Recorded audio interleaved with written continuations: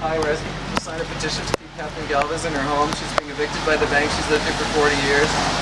I was the owner of the building, and I made some bad investments, and people bought things from me and they didn't pay me the money that they owe me, so I ended up on the short end of the stick. I say, who outside the house? You say, Wells Fargo out the house. And I say, who knocking at the door? You say, sheriff knocking at the door. And then we say together, Wells Fargo's evictions ain't working no more. Okay, ready?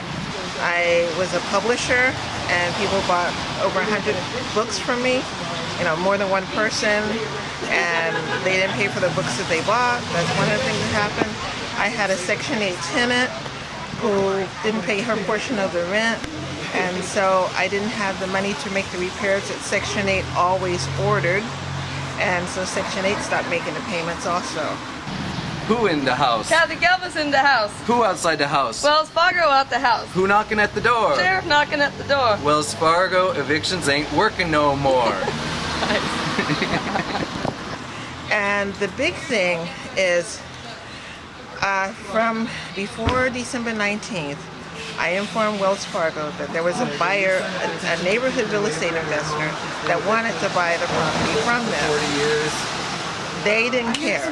They chose to ignore what I was saying. All they said was, when are you going to turn in your keys? Hi, we're asking people to sign a petition to keep our neighbor in the neighborhood. She's lived here for 40 years. She's being evicted by the bank. The bank won't even come to negotiate with her about it. And that's a petition to Supervisor Wiener to support the resolution against foreclosures. I said, okay, if you let this investor talk to Wells Fargo, I will sign this document. And they said, sure. That there was the attorney at Wells Fargo that said, sure. That the whole scam, I believe, I think it was a whole conspiracy, was to just get me to sign the document. Hi. We're asking people to sign a petition. You've said that only 50 times already. Thank you for saying. Hello, sir. What the realtor that I said is the asset manager said Wells Fargo wants the property. Before they sell it to anyone, they want to vacate it for 7 days. I talked to a couple of realtors, and they said that's bull. They can't do that. This is a story about Kathryn. This is her in front of her home. She's been living in Noe Valley for 40 years.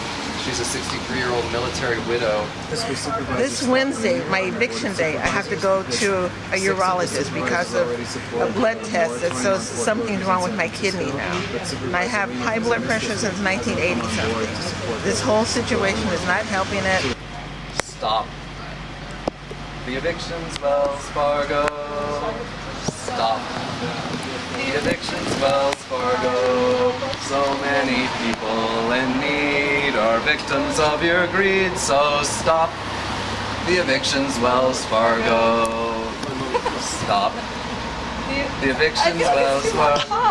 That's the whole point of it. That's what makes it interesting.